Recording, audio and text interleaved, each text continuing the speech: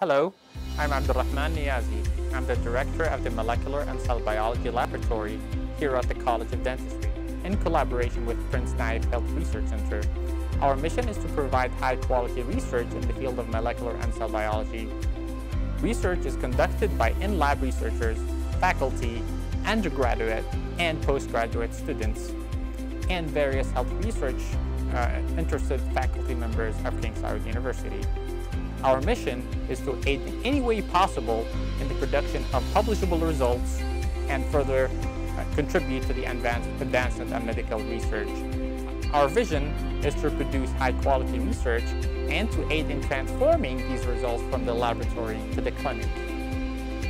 When visiting our laboratory, you will find that we have 5 different sections. The first section is the cell biology research section. The second one is the imaging confocal and fluorescence microscopy section. The third one is the gene and protein analysis section.